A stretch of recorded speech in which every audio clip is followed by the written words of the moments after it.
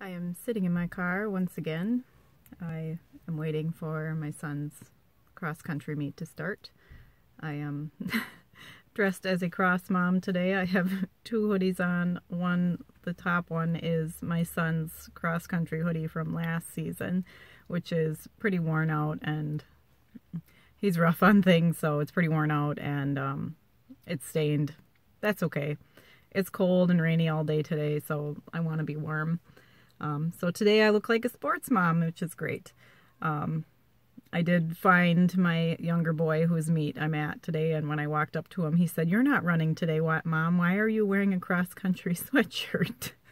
So, anyway, I wanted to ask you guys a question. I was having, of course, anxiety all the way here because I'm going to be in crowds and probably talking to a few people and hopefully not saying anything weird, which no guarantees there. But the question I wanted to ask you is, do you ever come across a person that you feel nothing from? Meaning that you don't absorb any or feel any emotion coming from them. It's as if they have a wall up, walls up around them that they don't, I don't think people project emotions, but yeah, there's like a wall up, so you can't feel or absorb anything from them. Like, you can't feel what their mood or their emotions are.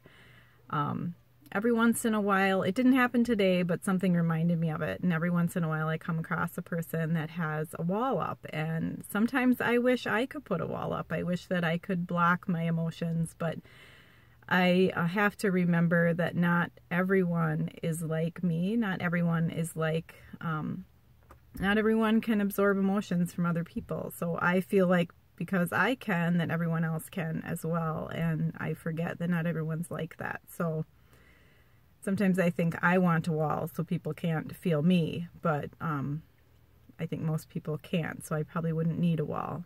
But I would like to know from you guys, fellow INFJs and fellow emotion absorbers, do you ever run across somebody that has a wall up? Let me know. I'm going to get to watching this meet, and I will see you guys next time.